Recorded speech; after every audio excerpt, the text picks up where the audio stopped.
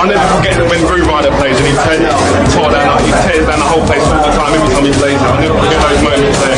The point is, it ain't stupid, they know music. They know their beats.